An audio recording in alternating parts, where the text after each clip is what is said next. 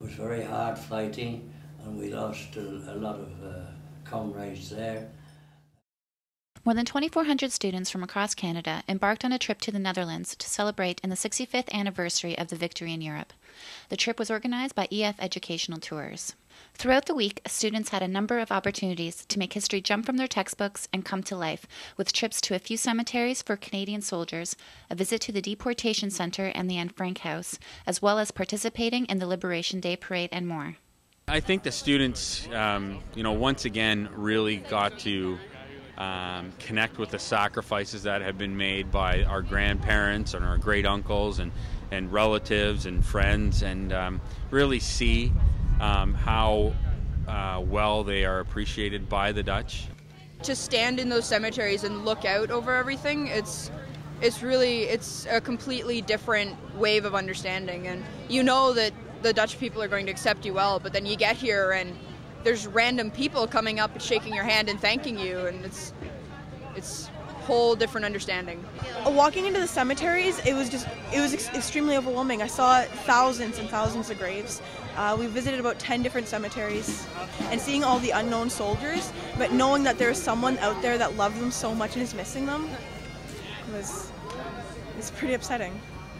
From seeing all the graves of those who fought for freedom to sitting down with a vet and asking him questions about his experiences during the war are just a few of the memories these students will never forget.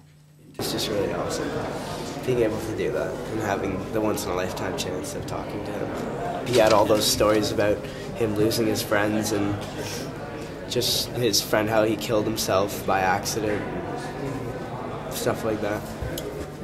For others, shaking the hand of our Prime Minister was an unexpected honor.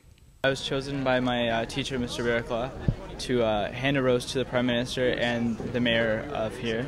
I was very happy that I was chosen for that. That was a very nice honor. During the commemorative event at the Holland Cemetery, a helicopter flew overhead and dropped thousands of poppies to those below. Dutch children were joyous as they collected Canada flag pins, maple leaf tattoos, pencils, and other items.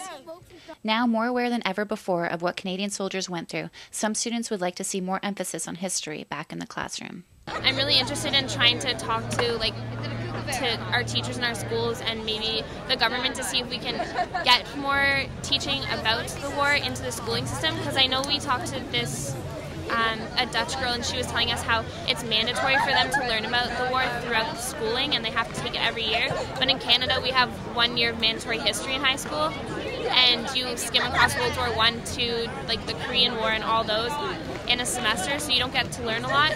So I think we should be learning about what has happened to our country and the people we've lost in order to save us and to help us now. November 11th has also changed. Remembrance Day is going to be different now every year because, well, this is like a giant Remembrance Day for a whole week, so it makes you really proud and thankful. In the Netherlands, I'm Sabrina Byrnes reporting.